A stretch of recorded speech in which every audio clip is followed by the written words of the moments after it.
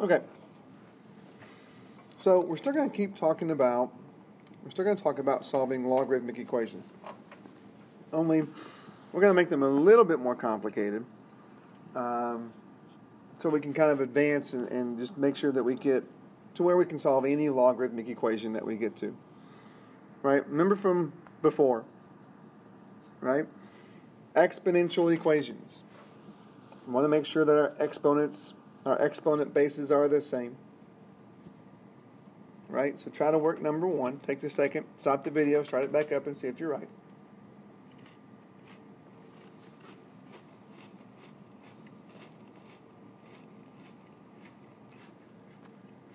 And there you go. We had to flip the 1/2 over to make the exponent negative. So we had the same bases. And then set those bases equal to each other.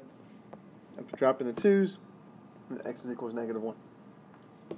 Same thing here. Stop the video, give it a shot, make sure you're on the right track. Did you get x equals 3?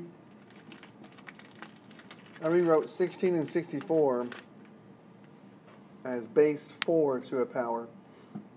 You may have done base 2, and that's okay. You should still get down to 3 for the answer. But 4 is a bit easier. 3, try that one. Stop the video, start it back up. Remember with a log equation right now, we have no choice but to rewrite in exponential form. So base stays base. We're bringing the 2 over as the exponent, and the x on the other side of the equal sign. 3 squared is 9. One more. Okay? Rewrite x to the third equals 343, then just cube root both sides. Don't need a plus or minus because it's an odd root. We're okay right there. Okay? Now we're going to take our log equations and step it up a notch. This is what we need. Okay? Remember, with our logarithmic equations, we want to rewrite as in exponential form. The problem is, when we rewrite, we only know how to rewrite this part. In other words, the logarithm has to be by itself. So what we do is we have to get the logarithm by itself. And we do that by treating this like one big block. And what would we do if we were just solving for that block? Well, we'd have to get rid of the 5 first by subtracting.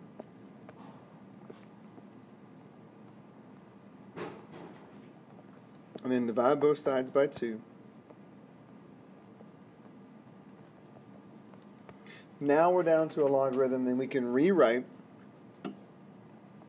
x squared equals 25 and then square root both sides.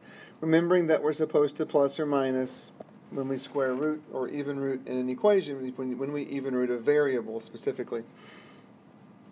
But also remember that x is supposed to be the base of the logarithm, and we can't have a negative log base. So our actual only solution is x equals 5. We can't use -5. Okay? Bottom line is get the logarithm by itself, and then that allows us to solve by rewriting. Okay? Same thing here. We've got to add the 5.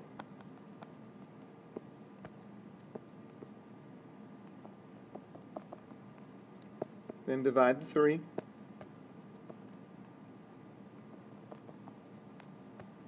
And then rewrite. Base stays base, the other 2 play switcheroo. So x equals 81. We're perfectly fine using 81 as the argument for that logarithm.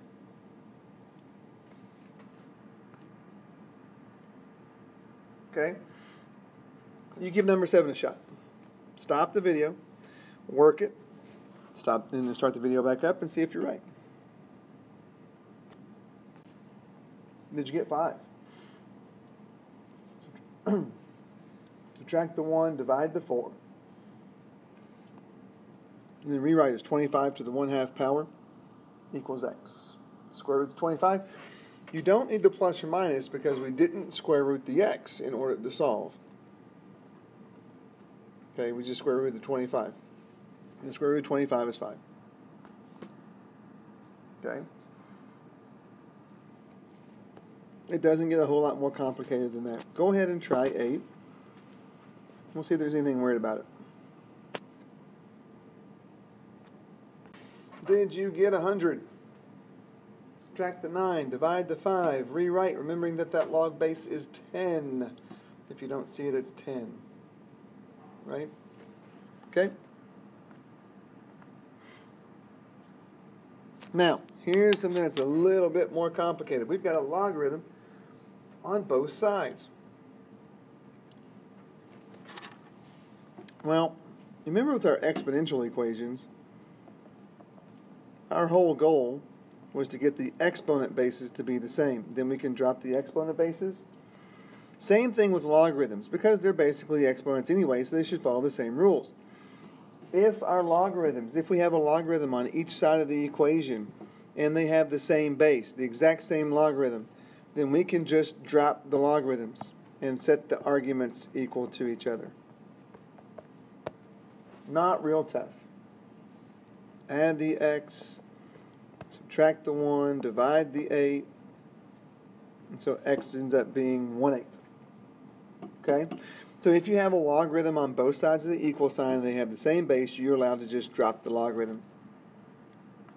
Okay? Same thing here with 10.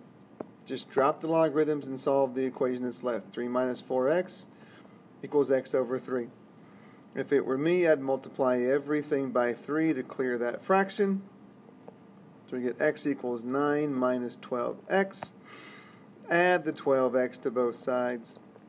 Divide by 13. X is 9 over 13. Okay? All right.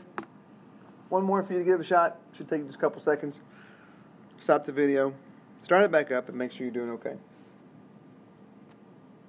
So, drop the logarithms. X plus 9 equals 2x minus 7. Subtract the x, add the 7. X ends up being 16. And that's it. Okay? Hope that makes enough sense. Your homework's out in Canvas. Make sure you have that done next time. If you have any questions, come find me. We'll sit down and go over it some more.